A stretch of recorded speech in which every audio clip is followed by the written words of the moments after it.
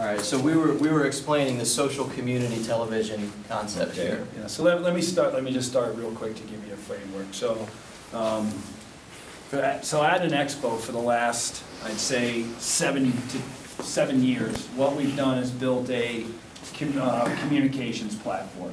The communications platform today is being used by companies like Bank of America, Procter & Gamble, Cisco Systems, the technology company, Microsoft, and a whole host of a lot of companies that, quite frankly, in our interactions with these companies over the last 7 years, they've been very collaborative in helping us build out what we have today. Mm-hmm. We also, in the association industry, we're the #1 player that put communities around associations together. And in the media industry, we've worked with a lot of media companies and continue with the best in the world in terms of helping them communicate their lead generation messages. So if you were a sponsor like Microsoft and you were in a publication from TechTarget and they wanted to reach a specific audience, which is their readership to those magazines, they put everything online through our technology and they built a community around that. What's been really interesting, Bruce, is I would say in the last 18 months, if somebody doesn't have a digital strategy or a social community, they're in process of building one today. So the activity level around technologies like at Expo is just over the top.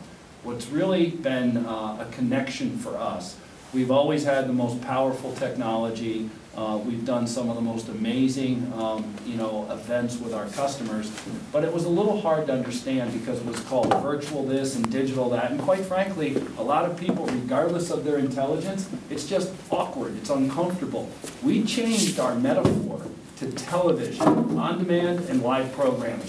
It's been amazing how everybody, even my mother now understands what I do, because all we're doing is we're taking production, programming, just like television has been, since the time we all started watching TV, and now with the advent of TiVo for on-demand programming when you need it, we've taken that nomenclature, laid it over our entire platform, and that's what we do now. So specifically here, this technology requires nothing special but an internet connection. No downloads to the computer, no maintenance. If you can connect to the internet, you can be inside this environment. So very quickly, Kyle, if you could just go back to the front. Take them to the beginning. Sure. What we've done is we've laid out something that looks very much like TV. So when you land on this, you'll see on the spotlight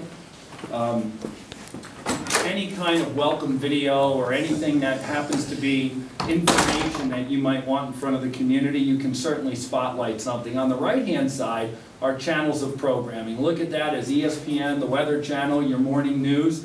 That's an unlimited ability. You can have as many channels as you want. Those channels allow people, if I land here and if I want to know about health conditions, okay, inside of this social community TV, I can go right now, and on the left-hand side, we only have 4 pieces of content, but that content could be unlimited, and when you look above, you can find out what's live and upcoming. That would be actual live programming on the left, and on demand, and then we have very intelligent search capability, so you can put a keyword or the name of your program, and then I'll organize it.